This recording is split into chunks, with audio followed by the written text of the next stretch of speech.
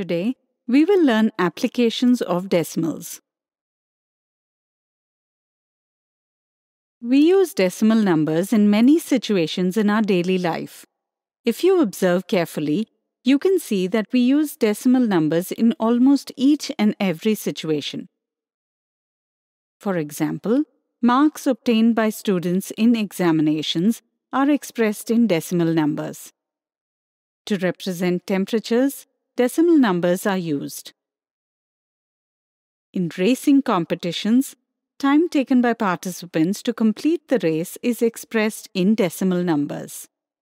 Similarly, in many situations, decimal numbers are used.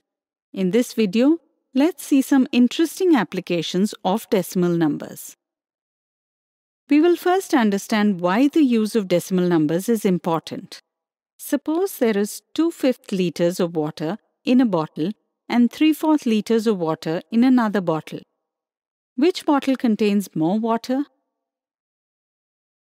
We need to compare the fractions here, which is not easy. But if we say that one bottle has 0.4 liters of water and the other has 0.75 liters of water, then these can be compared very easily and we can say that the second bottle has more water. Now, you must have understood that it is very easy to compare quantities with the help of decimal numbers. Decimal numbers are not only useful in comparing quantities, but also in expressing quantities more precisely. For example, here, the weight of a watermelon is expressed in two ways. As you can see, the weight of the watermelon is expressed more accurately as 2.250 kilograms as compared to 2 kilograms. Now let's look at the use of decimal numbers in some examples. Mohit planted a tree near his house. He wanted to find out how much a tree grows in 1 year. So he measured the height of the tree on the first day of the year, which is 1.48 meters. Throughout the year, he took great care of the tree.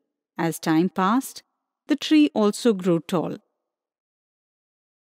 On the last day of the year, he found that the height of the tree had increased by 2.13 meters. If he wants to find the height of the tree, then how will he do it? Pause the video and try to solve it. If Mohit wants to find the height of the tree, then he has to add the height of the tree on the first day of the year to the increase in the height. That means height of the tree equals 1.48 meters plus 2.13 meters.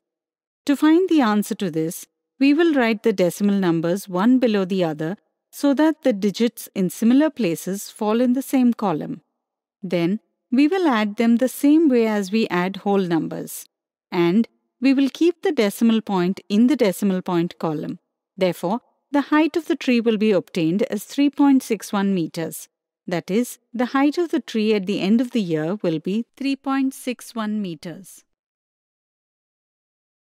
Let's look at another example. Manju goes for a walk around a circular path every morning. One day, she made 2 rounds of the circular path.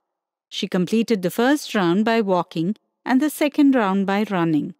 The first round, if she takes 15.6 minutes, and the second round takes her 4.9 minutes, lesser than the first round, then find out the total time she took to complete both rounds.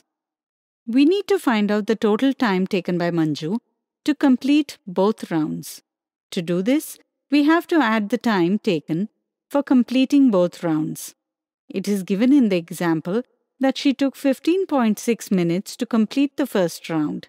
To complete the second round, she took 4.9 minutes less than 15.6 minutes. Therefore, to find out the time taken for completing the second round, we have to subtract 4.9 from 15.6. Can you think of how we do this? Think for a while.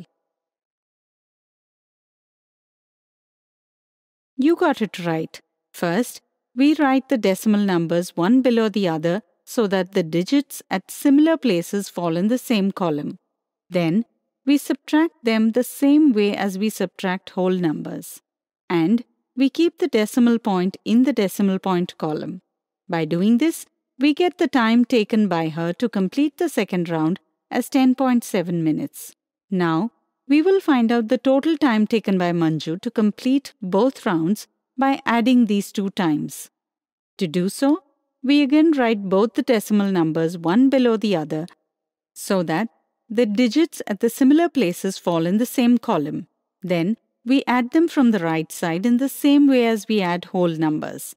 And in the result, we place the decimal point in the decimal column. Thus, the answer we get will be 26.3 minutes.